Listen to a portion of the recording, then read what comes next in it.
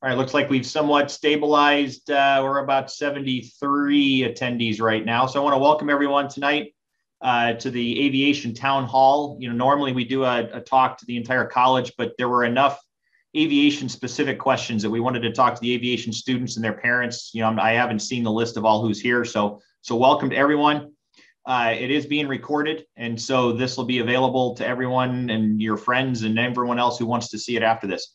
I want to start off by just saying it is still a great time to be in the aviation profession. It's been a great time, the 9 months that I've been here, or 10 months now, and to see the airline industry recover after COVID. Everyone expected it was going to be a long recovery.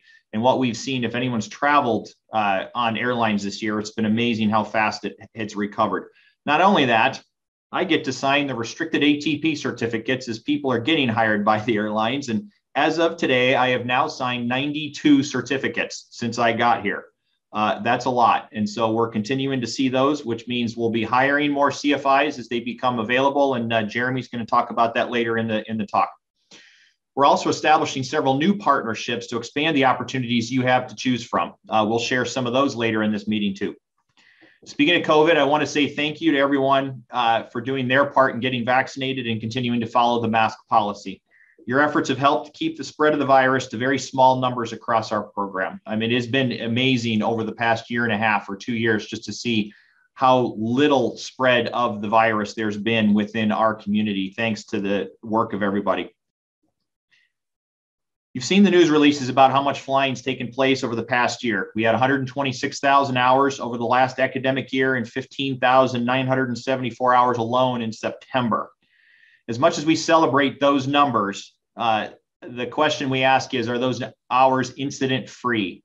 The answer is no. And so in the year 2020, so last year, we had 20 incidents reportable of one kind or another. Fortunately, none of them were major accidents that caused damage or serious injury to anyone, but they were all minor incidents of one report or another.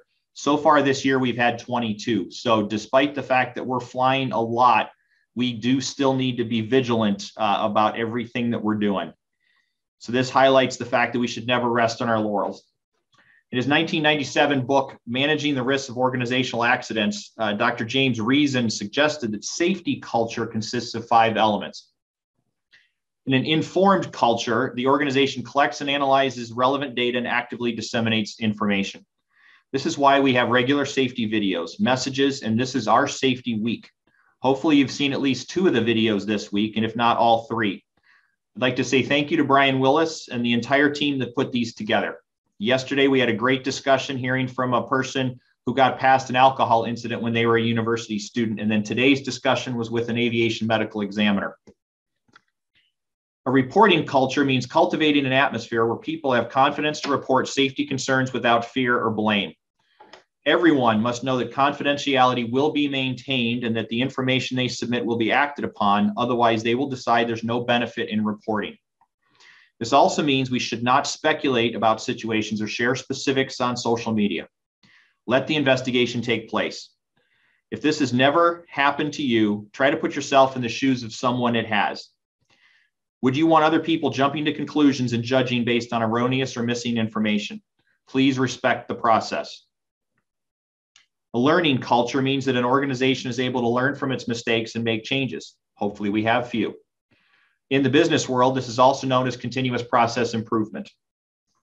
In a just culture, errors and unsafe acts will not be punished if the error was unintentional. However, those who act recklessly or take deliberate and unjustifiable risks will still be subject to disciplinary action. There is a big difference between a mistake that can be forgiven and a crime. A flexible culture is one where the organization and the people in it are capable of adapting effectively to changing demands. With respect to COVID, our university leadership is monitoring the situation and local case numbers determine when we can lift further restrictions. We're not there yet, and we ask that you bear with us as we continue wearing masks, washing hands, keeping distance, all those types of things. All of us want to get to that point where we can return to some sense of normal as much as we can. Next thing I want to talk about is our course registration process, and that's what's generated the majority of the questions we've gotten this year. Many of the policies we have in place are based on lessons learned over the history of this program. We've seen what works and what doesn't. Most of this information, or actually all of this information, is available on our aviation webpage of our college website. Additionally, we've expanded the frequently asked questions list to clear up some of the questions we've received since the beginning of the semester. Some of the questions we've received are, why do we use this process? Why do we have to be finished with previous flight training to move to the next ground school? Why is there a Friday noon deadline for course completion prior to the first week of class? Let me start with the process. For those who aren't familiar, so our freshmen and other people who haven't been in any of these situations, there are two different systems that are used to keep track of and manage our operations. There's Campus Connection and there's AIMS. Campus Connection is the university's course registration system, but it has no idea of a student's flight training progress. This is tracked in AIMS. AIMS is our aviation management software and has everything from student flight records to aircraft maintenance status. AIMS is what we use on a daily basis to track everything. This process ensures that students making adequate progress in flight training are given an opportunity to plan their schedule for the next semester by reserving a seat in AIMS while allowing them to finish their flight training. Let me repeat, reserving a seat in AIMS is not the same as registering for the course. It's only a placeholder if training is on track and the student is likely to finish on time. Each course must still be completed before progressing to the next. When you see that there's seats available in AIMS, that's not an accurate reflection of what's in Campus Connection or of even who's eligible. The aviation department leadership looks at each course and the number of seats and works with the airport staff to make sure there are enough instructors when determining how many total slots are in a class. If we have flight capacity, we'll continue to add seats, and if we need to hire an additional faculty member, we will. Students are authorized to register in Campus Connection only when the prerequisite flight training is complete. This ensures that all students officially registered for each course are eligible to be enrolled in that course. In the past, any student was able to register for the next course in Campus Connection, regardless of flight progress. This filled up classes quickly and took away the opportunity for students who are making adequate progress to plan their schedules. Effectively, we would overfill classes. In the first week or two of class, we would have to remove people from class, and then we would have to add people in, and the people that were added in got added in missing those first couple lessons of class, and it caused a huge confusion on both sides. As likely, the people that are removed from class now have a hole in their schedule, and so we instituted the previous training and the Friday deadline to counter that. So why do we need to be complete with all previous training? We've learned from experience that the quality of training declines when there's a separation between the ground school, the new ground school that they want to take, and the flight training if it's not in sync with the class that they're taking. Learning is an active process. Students should be applying knowledge from the ground school in the airplane. This reduces the likelihood of unsatisfactory outcomes on stage checks and ground school exams. A delay in beginning flight training with ground school increases the likelihood a student will not complete that training during that semester, and a strong start is critical to success. We also look at flying in August and September compared to later in the semester. The later you start to fly, the less chance there is of finishing the class that semester. Students cannot graduate until all flight training is complete. This avoids piling up all of the ground schools and leaving flight training to the point where a student would no longer be an active UND student, and but still has flight training to finish. And if you lose your student status, that means you also lose financial aid that goes with it. Each flight course has two final exams, the test in class and the stage check in the airplane. An element of the course grade depends on the stage check performance. An unsatisfactory outcome could result in a failing grade in that previous course. We must ensure the student has passed the previous course before moving to the next ground school. Finally, the financial aid budget is based on the enrolled ground school for that particular semester.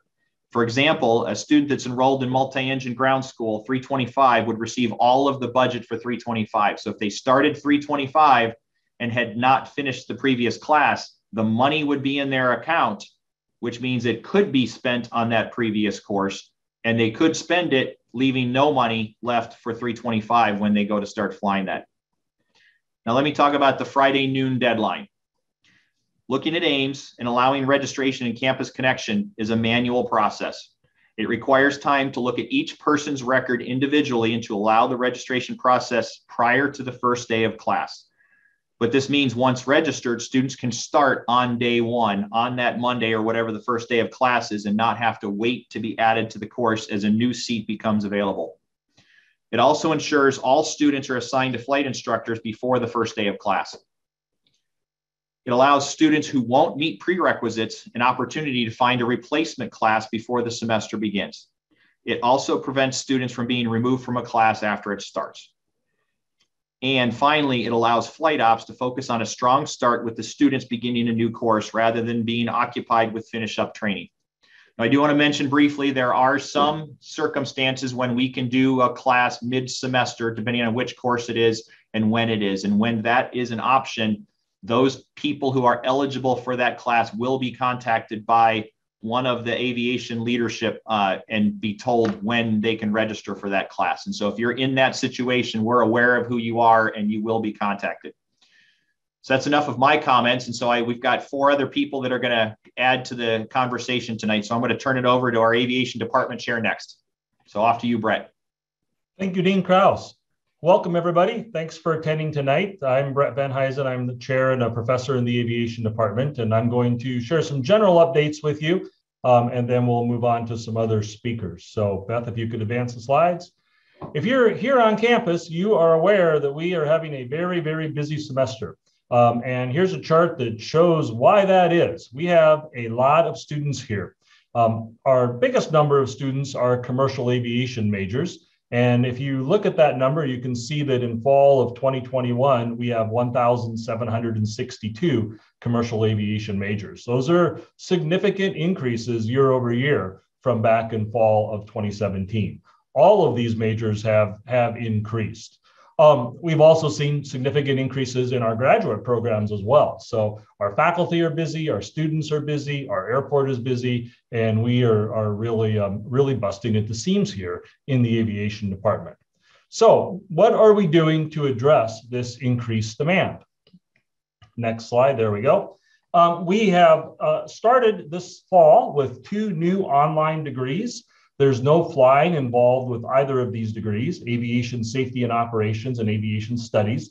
Those are great alternatives for folks that maybe have flying from a previous life, a previous effort, or maybe are not interested in flying or looking for an alternative degree. So those new degrees are available. We also are working hard at managing our enrollment limits, and we are making efforts to reduce the number of students that we admit to our program. So starting next fall, for the academic year starting in fall of 2022, we are aiming to enroll 325 students total for the year. And those students are all going to have a 3.0 or higher high school GPA. So by increasing the quality of students and decreasing the number of students, hopefully things will run more smoothly and be a little bit more manageable for us. We're going to adjust this on a yearly basis to come up with a overall number of students where we can successfully manage that group. We also need faculty members to teach all of these students. And so for fall of 2022, I'm putting in a request for 5 new faculty positions. One will teach in our air traffic area, 1 in UAS, and then 3 faculty that will deal with flight courses and safety and other topical areas if we can find faculty to fill those positions. So that is in process as we speak. We have hired several new faculty members that started in fall of 2021 that are really helping with this demand and working out really well. We have Samantha Ross. She's an assistant professor, primarily teaching Aviation 102. She's a graduate of our program from a number of years ago and then went on to get a master's degree and is bringing her experience back now to us here at the aviation department. Tanner Yackley joins us from the UAS industry. Tanner is an assistant professor. He has his master's degree as well from Embry-Riddle. He is teaching a variety of UAS courses for us, and so that's his focus area. And then we have a new position in the department. We have a lot of research that we're involved with beyond our normal activities with students. And so we've hired our first assistant research professor.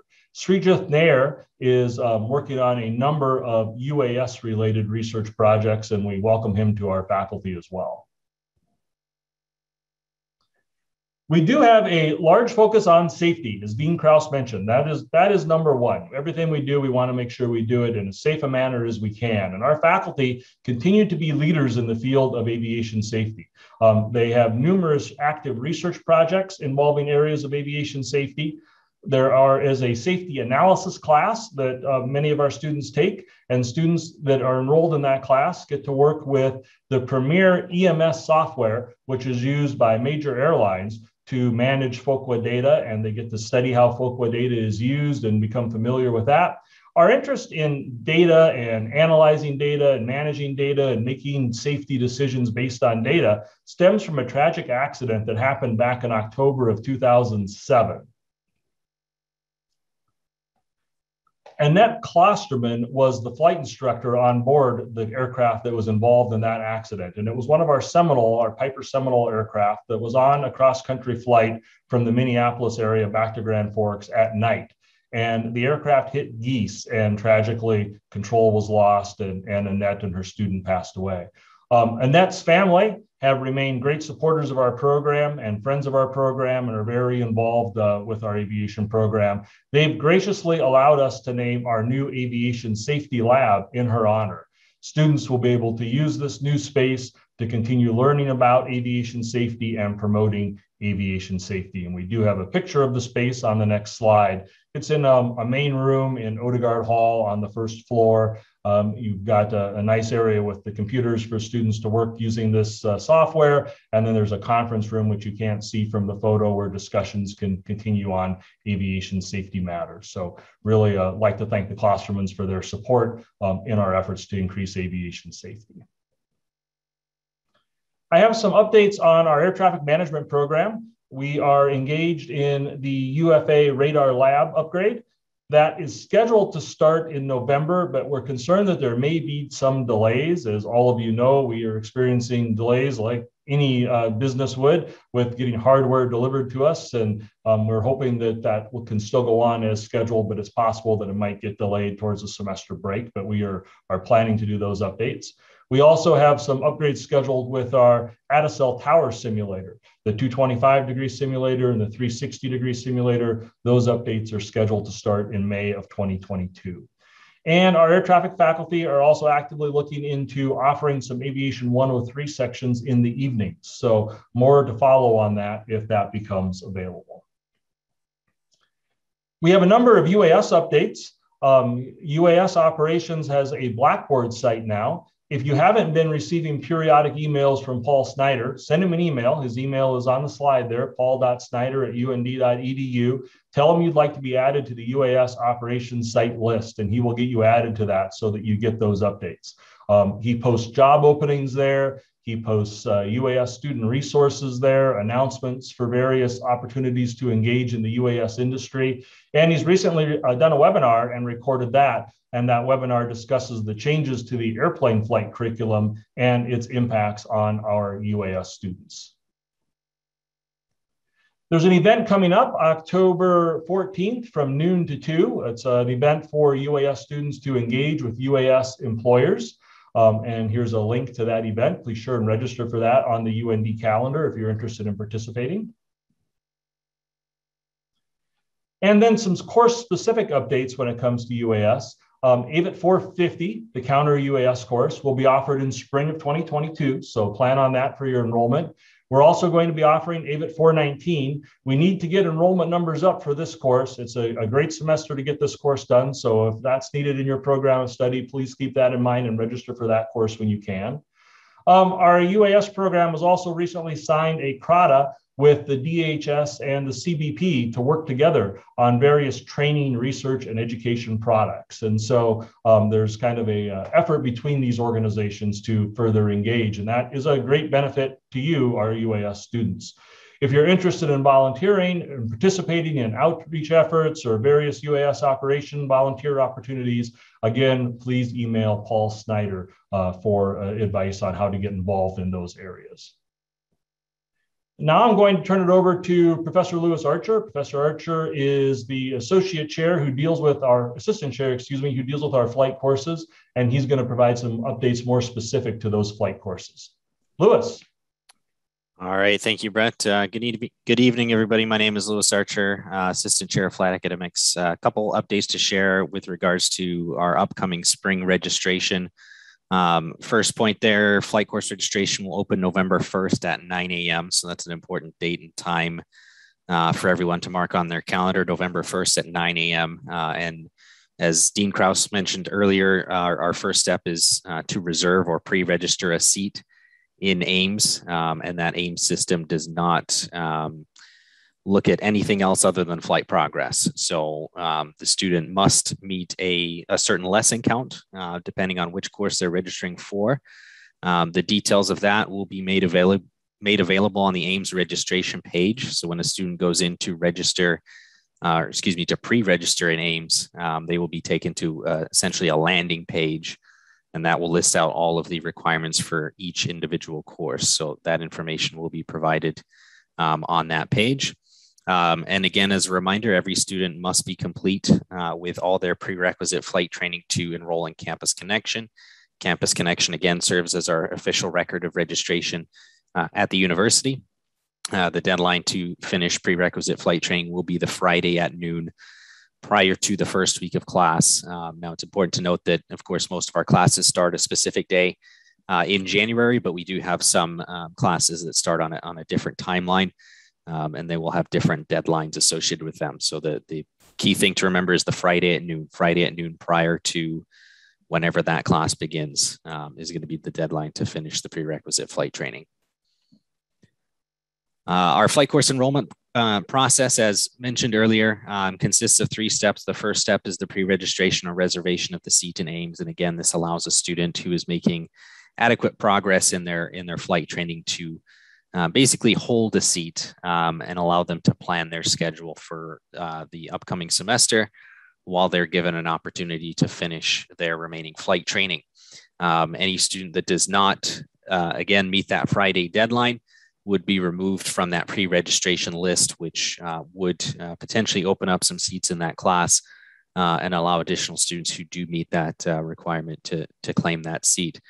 So that second step is the registration and Campus Connection, which again requires completion of all prerequisite flight training. This is not an automated process. This is a manual process involving a few people. So when a student does complete their prerequisite flight training, we are actively tracking and monitoring that, and we will issue the authorization to that individual student for them to register in Campus Connection. And the student will receive an email to the email address that the student entered into Ames. And that email will inform the student that they are now eligible to register for that class in Campus Connection. Again, it's not an automated process, so we do ask for patience when a student does finish their prerequisite flight training. But again, if they have a seat that is reserved in Ames, that seat is theirs. We just have to make sure we complete the process. And then the third step is the flight lab selection, which also occurs in Ames. And that will require a student to be registered in Campus Connection, usually about 24 to 48 hours after registration in Campus Connection. A student can then log into Ames, and they will be able to select their flight lab for that associated course at that time. And that is all the updates that I have for the time being. So I'll pass it over to our Chief Flight Instructor for Airplanes, Jeremy Reisler. Thanks, Louis. Good evening, everyone. Jeremy Reisler, I'm the Chief Flight Instructor for our airplane flight training. I'm going to go through a few of the hot topics that usually comes up in discussions for the flight training. But next slide, please, Beth. Flight instructor staffing. When I wrote the slides, we were at 238. I think we're at 236 today. That's it's an active process. It's a sign that our graduates and former employees have great opportunities out there in the industry. We will continue to hire. We have plans to hire again. I'm getting to that here in a little bit. But the students that are in Aviation 325, 414, and 415, those require our most experienced flight instructors. Those are the courses that are most challenged with flight instructor staffing. Those flight instructors will be busy, and their availability will not be as like they are for the other courses. So there is a change when students hit those courses, and it's really based upon we need experienced flight instructors for those courses. So next slide, please, Beth. We will be hiring in December. Our normal hiring pattern is to hire December, May, and July, and this coincides with the beginning of a semester. So we do new employee training, get them on staff in time for the new semester when classes begin. That is our normal hiring rotation, and that's our plan moving forward. So the next round of hiring is December 2021. Go ahead, next slide, Beth. With our new TCOs, that's the big change, and I'm just going to keep it short and sweet. And if you have questions, we'll save that for the Q&A. But our new commercial and instrument training courses, which is 221, 222, 323, 24, is actually going pretty good. Both the old course finish up and then transitioning students into the new course, it's going pretty good. So the students are aware of the changes and participating, which is great. The big thing, next slide, please, Beth. The big thing is the understanding the hours. So again, this I'm not going to get into great detail here, but these are the FAA requirements for a commercial and instrument certificate: 40 hours for an instrument rating, or around 40 hours, 120 hours for a commercial certificate, which comes out to be about 160 hours, and that's 220. That's 3 semesters of flying. So when you look at next slide, please. When you look at it, we recommend students fly 55 hours a semester in these courses. They can go through these courses and do them in minimum time. They complete all the lessons, they do minimum hours, they can complete it, meet the requirements for registration like Lewis just went through, and register for the next course.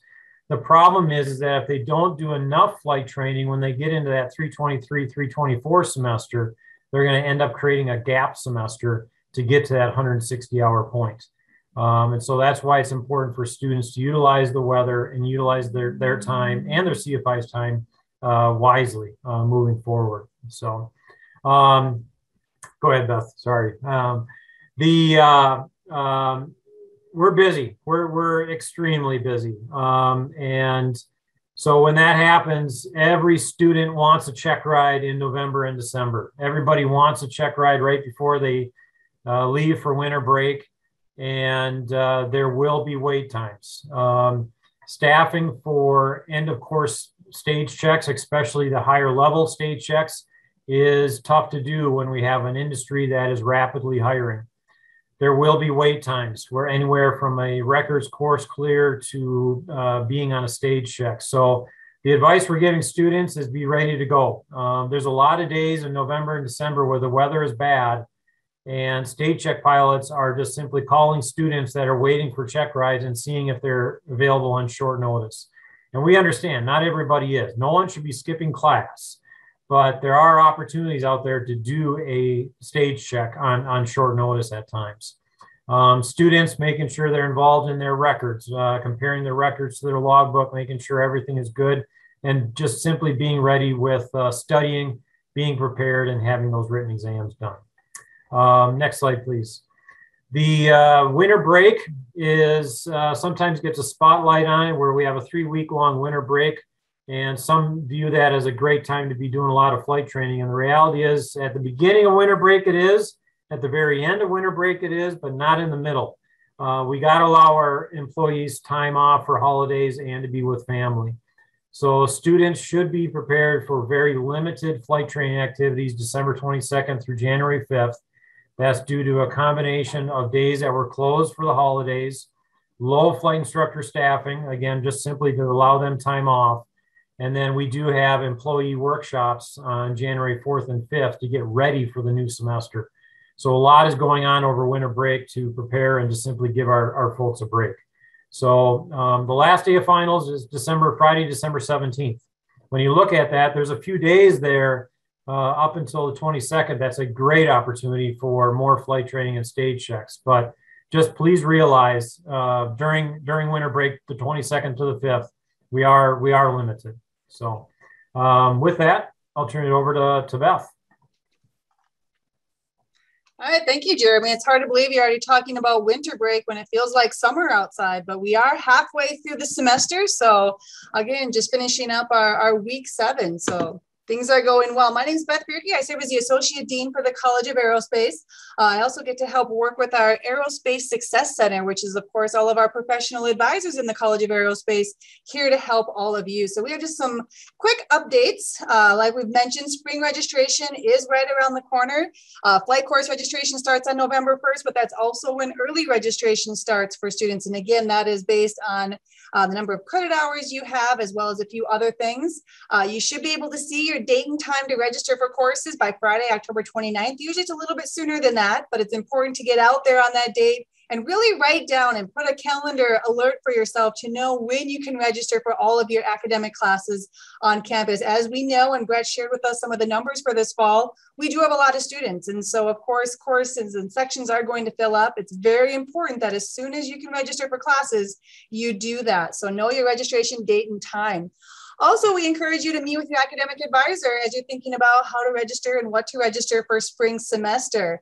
Be aware that over the summer months leading into the new school year, we do quite a few advisement shifting from the college. If you had professional advisors your freshman year and you're in good academic standing, we did move you to aviation faculty members for your sophomore year. You can find out who your academic advisor is by looking on Starfish or Campus Connection.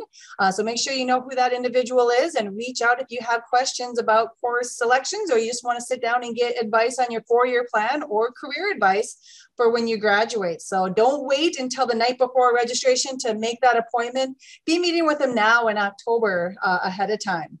Also, if you would like to change your academic advisor, you can always email our Ask team at ask@aero.und.edu, and we can process that request for you as well. It's not a new service, but it's in a new location and a new look to it this fall semester. We have the Aerospace Learning Center, which was previously on the first floor in Odegaard Hall, where we put our new aviation safety and data analytics lab. We moved the learning center up to the 3rd floor of Odegaard. We've hired a lab manager to really help oversee it. He's doing a great job. I think there's actually a review session going on right now for a 102 block exam that they're leading there, but this is staffed by volunteer tutors from the CFI and II class, as well as this year we're bringing in our atmospheric science teaching associates as well to provide some meteorology tutoring. Over COVID, we learned that we can do effective tutoring online via Zoom, so there's kind of both options. You can go in person when the lab is open, as well as some Zoom only sessions, especially on those Sunday evenings as you prepare for the coming week. So if you haven't been up there in the 3rd floor of Odegaard Hall recently, make sure to go check it out and meet with some of the tutors up there. It's also been a very busy start to the school year, finally being able to bring our industry partners back on campus in person for events. So hopefully all of you have taken advantage of some of these events already, and we're always working and scheduling more events in the near future. So of course we had visits already from Delta Airlines, Endeavor Airlines, United Aviates. We had a FedEx Takeover Day. Sun Country was just here last week. We also had the UND Career Fair over at the Alaris Center that brought about 16 aerospace companies to campus. So like Dean Krause mentioned, it's an exciting time to be in aviation. We're also working with other industry partners to increase our pathway programs, as well as to host them on campus. So coming up, Brett mentioned the UAS Summit next week, that Thursday, October 14th event for our UAS students. We also have a Cirrus Takeover Day coming November 2nd. And this is a campus-wide takeover because, of course, Cirrus Aircraft hires engineers, hires supply chain management, needs to really hire pilots and other aviation professionals. So they'll be on campus speaking in classes, having a barbecue at the airport, and we're really hoping has a great Vision Jet on static display at the airport as well on November 2nd. That's a Tuesday. We're also scheduling Horizon Air in mid-November as well. We've revamped that pathway program with them. And of course, Horizon Air is owned by Alaska Airlines. How to find out about these visits? Of course, there is the UND calendar on the website. We keep that up to date as soon as we know information on these visits. So make sure you're following that. We also have our UND Aerospace Weekly Update that comes out every Friday morning, and we try to highlight events taking place, whether it's industry visits, if there's student org meetings that we know about taking place, and other kind of advising announcements. So make sure you check your email, your UND email. That's our official form of communication, but always look for our weekly newsletter on Friday mornings as well, and make sure to check out what is happening. Also, make sure you realize that Scholarship Central for next year is already out there in live. That opens up on October 1st of every year, and then it closes February, March timeframe. But do not forget to apply for both internal UND scholarships, but also external scholarships that exist to help all of you pay for this education. And last but not least, Dean Krause mentioned the Safety Week and our focus on mental health and well-being. A lot of great resources out there. In fact, we've put together a task force of faculty, staff, and students to look at this issue in our college. We've also been reaching out to our industry partners to learn what they are doing as we're emerging out of COVID and getting back engaged and active. We found out recently UND has a great well-being app that they are pushing out to students and faculty and staff alike. I encourage you, if you haven't done so already, download that app. It has a lot of great tips, a lot of great ways to meditate and really kind of be in the present and take care of your well-being. There's also some great resources out there that are available that the airline industry is putting out. For example, we met with United Airlines ELPA representatives, and they have a great podcast series called the Leading Edge Podcast, and they have a whole section of it called Piloting Your Mind. And again, this is geared towards the ELPA United pilots, but a lot of it we can take away and use ourselves. Also, tomorrow you'll be receiving a survey from myself about a pilot mental health survey that we're trying to gauge information and get insights from you, our students, and our pilots, so that we can put together more programming and really focus in on this issue and really help each other during this time. So with that, we are going to turn it over to Q&A. So if you look at the bottom of your screen, there is the Q&A button on there. We encourage you, if you have any questions, either about what was presented this evening or anything else, please do submit a question in that Q&A. And we've got about 20 minutes here to answer those. So Brett, do you have the first question? I do. Thank you, Beth. Appreciate that. And Jeremy, you are, as usual, popular. So this first question will go to you. If there is a shortage of flight instructors for AVIT 325, 414, and 415, will this impact the ability of kids to be able to finish each class in one semester? It seems like there will be a lot of kids waiting around for flight time, which could result in kids not being able to move forward to the next class. This would mean they would miss a semester of flying. Yeah, great question. It's not a matter of will this, it is, and it will continue to be. This is our courses that are affected the most for flight training. The experience level that is required for those courses is right at the point where our instructors are moving on to the airlines. I recently spoke in one of our flight instructor courses, and I just flat out asked them, if we paid flight instructors $50 an hour, would you stay here or would you go to the airlines? And they 100% said, no, I'm out of here going to the airlines. So we're not going to penalize today's students by trying to raise pay to maybe hold on to these flight instructors longer, but it is directly related to the industry status. We didn't have this issue during COVID because no one was hiring, but now that the airlines are hiring, this shortage has resumed. So we do our best in making sure that all students have a fair opportunity to flight training in those courses, but it continues to be a challenge. Thanks, Jeremy. Our next question is actually for our Director of Aviation Safety, Mr. Brian Willis, who is out of town this week at an aviation safety conference, fittingly. So I did get the answer from him, though. So the question asks, I'm not flying this semester. Do I need to complete the Safety Week videos?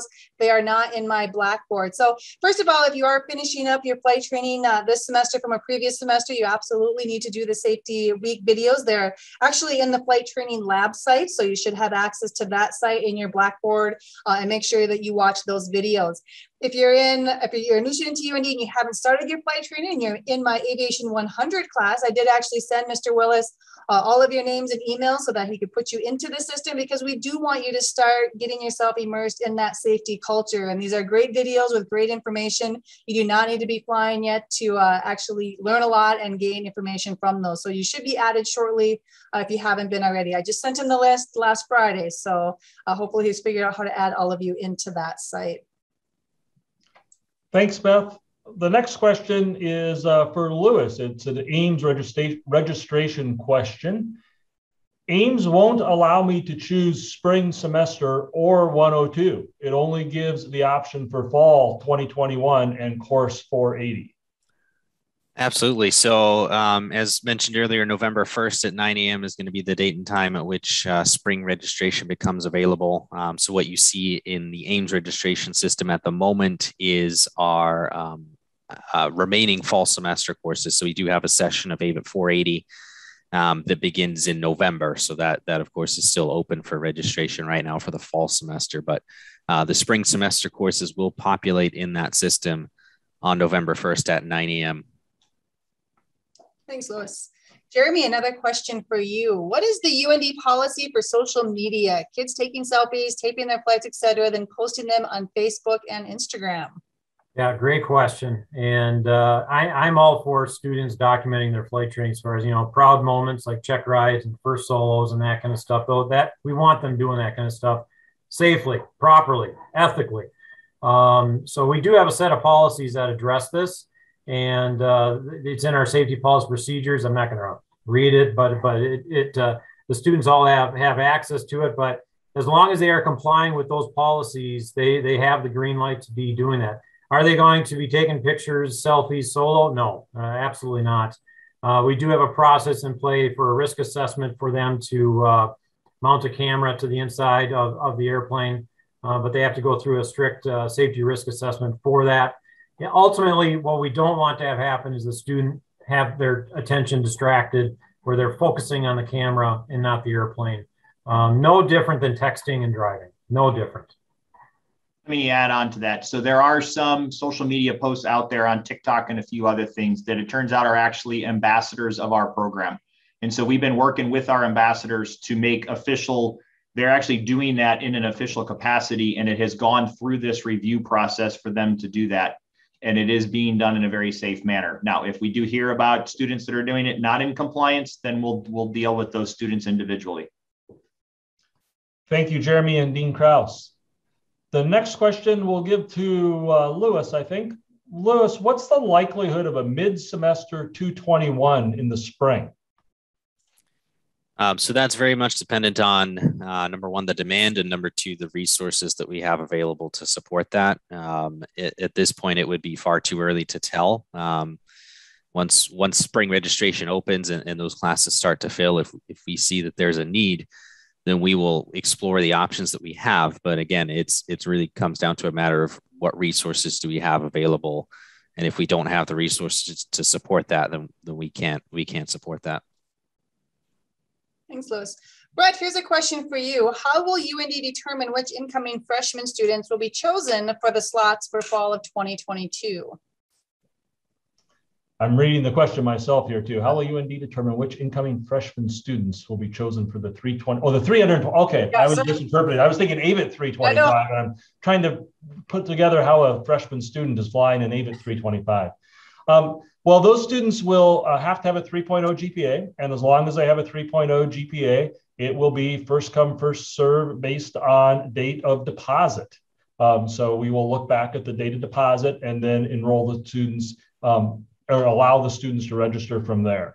We will have a different process based on GPA for enrollment in 102, depending upon whether it's a fall, spring, or a summer 102 section. Okay, Jeremy, here is a question for you. What are the CFI requirements and how do we work towards that in 102? I think they're looking ahead for when they might get hired as a CFI.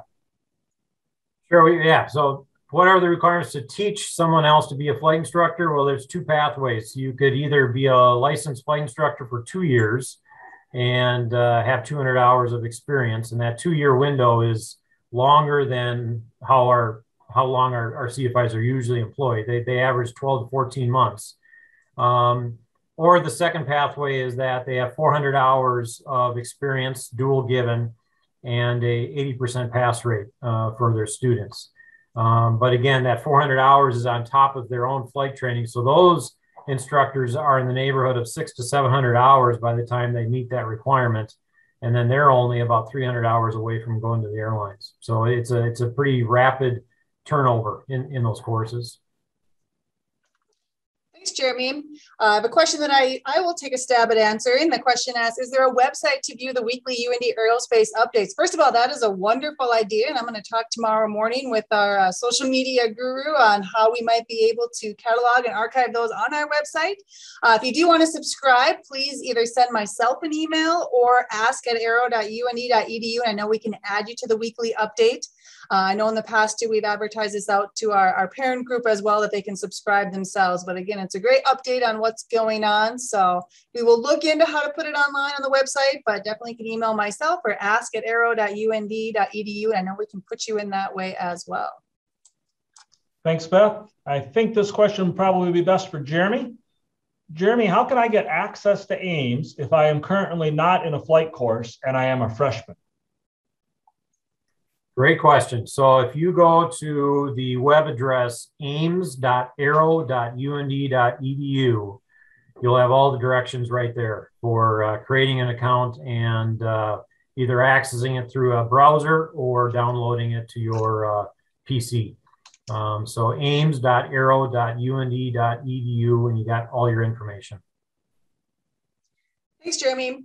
Lewis, here's a question for you. So if someone registers for their flight lab on November 1st and is done with all of their flight training, can they theoretically register for their flight lab the next day?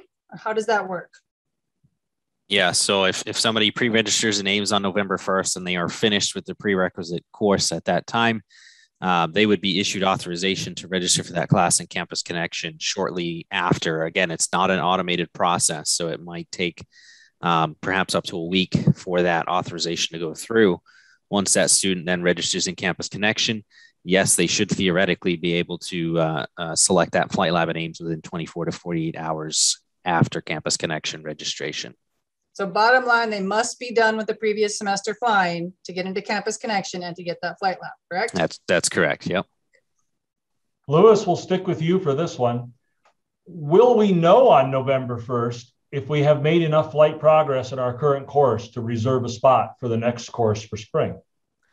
Yes, you should know as long as you're tracking your own progress. That's number one. So the required lesson count again will be listed on that Ames landing page. Once you click on the registration function in Ames, it'll take you to the landing page, and it will list out how many lessons you need to have completed in that previous course. And assuming you match that number or higher, then you would be able to pre-register at that time.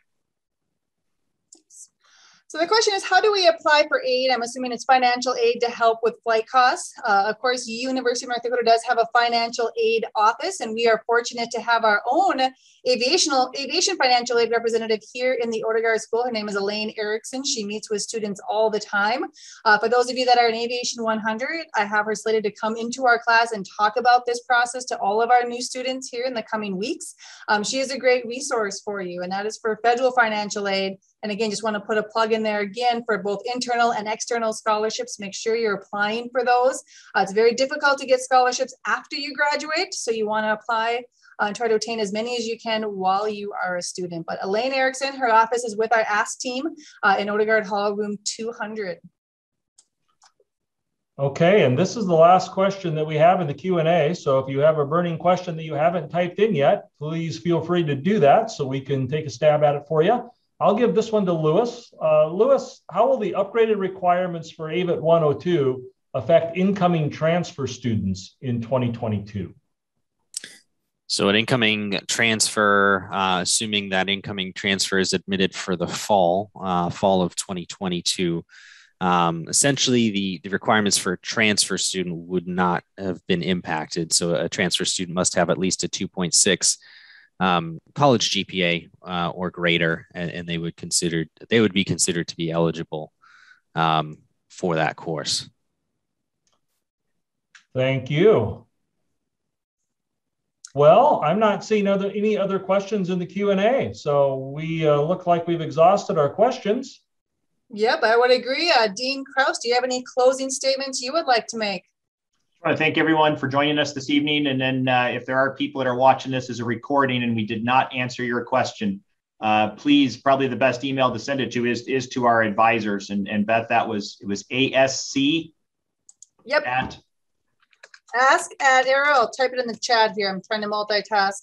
.und.edu, and that goes to our professional advising team, and one of them will get back to you. So even if it's a flight related, I mean, obviously all the registration questions are good for them, but the specific flight ones, they can at least get it to one of the rest of us that would be able to answer it. Great. Well, thank you everybody for participating. Thank you for joining us this evening, and thanks to everybody on the panel for your help with our aviation town hall. Have a great night. All right. Good night, everyone.